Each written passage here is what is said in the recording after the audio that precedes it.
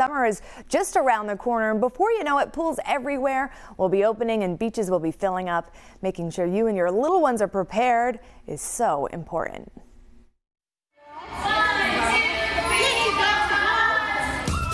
Our program is really infant through all 4 strokes. Signing up for swim lessons is a great way to get children comfortable while practicing safety in the water. Some pools use flotations, while others, like Pods in East Providence, use another approach. We do not teach with any flotation devices at Pods. We are members of the United States Swim School Association for the past 15 years. So we do follow their curriculum and their approach, which is children learn proper breath control and body position at a young age.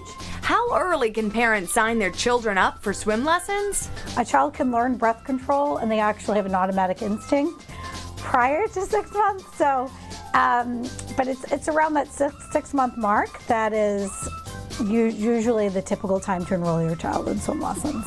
Susan says with pediatrician approval, kids can be enrolled prior to 6 months of age. So if your pediatrician approves it, we certainly your child can enroll younger than 6 months.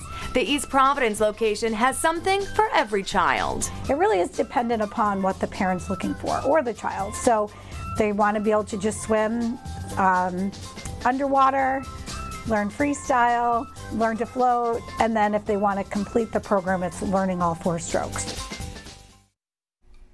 And what about adults? There is open lap swim